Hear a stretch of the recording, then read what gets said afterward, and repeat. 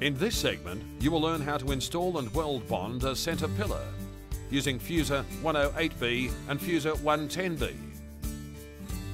Benefits of using Fusor 108B and 110B include weld bondable, corrosion protection, matches OEM appearance. Begin by cutting the marked area with an air saw or air chisel, making sure not to cut into the inner panels. Using a spot weld removal tool, drill out the spot welds and chisel the remaining edges. Then remove the damaged panel. You may need to use a heat gun to separate the centre pillar from the original seam sealer or foam. Pay special attention to preparing the damaged edges. Straighten the damaged edges using a hammer and dolly. With the centre pillar removed, grind old paint, primer and surface rust from the edges where Fusor 108B or 110B adhesive will be applied. If there is a galvanised coating, be sure to grind to the bare metal. Next, remove any e-coating or galvanised coating in the bond area of the new centre pillar with an angle grinder. The bond area is the portion of the new panel that will contact the centre pillar structure mating flanges. Prepare a 50mm backer plate that will overlap the underside of both the new panel and the original panel seam by 25mm and cover the complete seam. Grind the front side of the backer plate to remove any primer, e-coating, corrosion protection or galvanised coating that may be present. Pre-fit the backer plate to both joint panels to ensure a good fit. When sectioning the centre pillar, be sure to bevel the edges of the mating seams on the new panel and the original panel to less than 10 degrees and taper the beveled edges for a smooth transition. Pre-fit all parts to ensure proper alignment. Prior to applying the adhesive, clean the bond surfaces of dust and debris using compressed air. For this repair, we will use Fusor 110B and 108B adhesive. 108B has a work time of between 40 and 50 minutes at 21 degrees Celsius.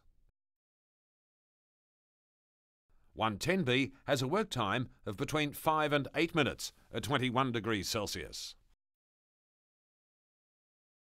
It is important to note that prior to using any two-component adhesive, seam sealer or foam, dispense a small amount of material from the cartridge to ensure an even flow of both components.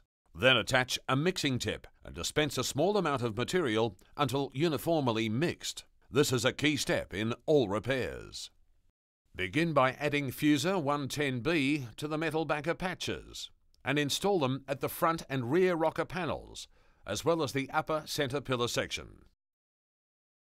Secure with clamps, insert a wedge or weld bond as necessary, and allow to cure.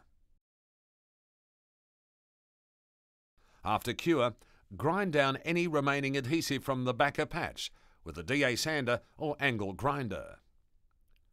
Now apply a 10mm bead of Fusor 108B to the prepared edges of the bond area, making sure that all bond areas are adequately covered. Properly position the new centre pillar. Once positioned, do not pull away from the vehicle. If repositioning is needed, slide the centre pillar. This maintains proper contact between the centre pillar and inner structure. Clamp evenly and tightly with insulated clamps. The glass beads in the adhesive will prevent you from over-clamping the bond line. Apply screws in hard-to-clamp areas. Where possible, wipe excess adhesive from the panel before it cures. This will save you time later.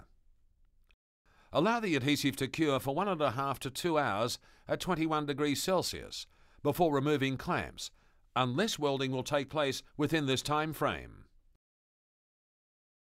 Clamps may be removed immediately after the panel is welded. Expect the adhesive to be a little tacky on the surface, as this is a normal property of the adhesive. Now we are ready to weld bond. Be sure to review all pertinent information about the use of the squeeze-type resistant spot welder before you begin. Consult the welder manufacturer for the approximate recommended settings for weld bonding. You may begin welding immediately, any time during the adhesive cure process, and/or when the adhesive is fully cured. Welder settings will vary when welding through wet versus cured adhesive. If a test sample through cured adhesive was not made, use the welder manufacturer's recommended settings for welding through cured adhesive. Once the first weld is made, continue welding, maintaining the original spot weld spacing. Welds should be placed as close as possible to the original spot weld location, without overlapping the original weld site. Do not place a new spot weld directly over the original weld location. Remove the clamps and grind down any remaining adhesive from the cosmetic repair area with a DA sander or angle grinder. Finish by applying Fusor 130 foam to the centre pillar. This will give the pillar additional support. For an undetectable repair, apply a fibre-filled body filler to any section seam. Allow to cure and contour sand. Next, apply a skim coat of conventional body filler and allow to cure and rough sand. Once the adhesive fully cures, block sand, prime and refinish per the paint manufacturer's recommendations. This completes the centre pillar replacement procedure using Fusor 108B and Fusor 110B. For more information, visit www.lord.com or contact your local Fusor distributor.